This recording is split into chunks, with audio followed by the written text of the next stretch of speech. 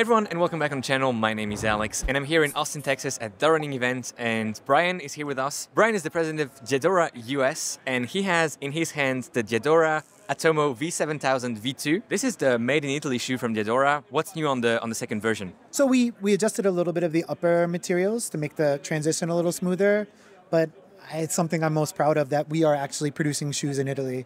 You know, the prototyping, the manufacturing all being in our home country is something we're really proud of. So we started with the first Atomo V7000-2. We'll transition into something else in 2025, but also we're bringing back in tennis category made in Italy, all these things for the future, and it's something we're really excited about.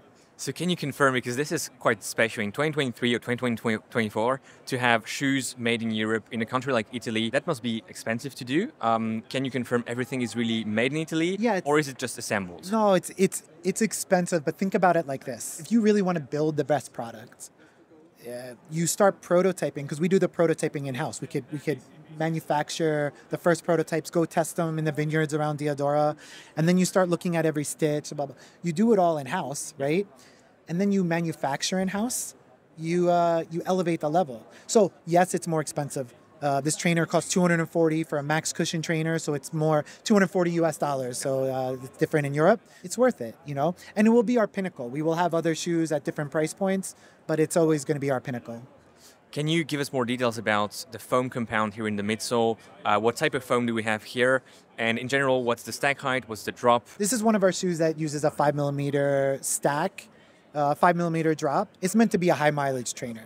It's meant to be, I know it looks very beautiful, so... it's a beautiful shoe. Like when musicians ask us for shoes, or when our soccer players ask us, they ask for this shoe because it's also beautiful.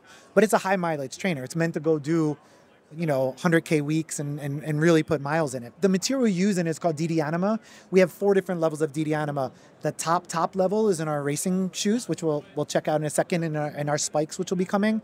And then it goes down into our straight training shoes. This is one of the training levels of Diadora. Then we have like the tempo level, then we have the spike level, then we have the marathon shoe level. Can you disclose if that's EVA based on this tier of your foam? It's a component, it's a compound that's just for Diadora that we developed ourselves. In-house compounds. Yeah. That's also rare. When can people get their hands on this shoe, Brian? So the V7001 is out now. The V7002 launches in January. Awesome. Thank you so much. And if you want to see more Diadora stuff for 2024, there's a playlist right here. Make sure you click on it.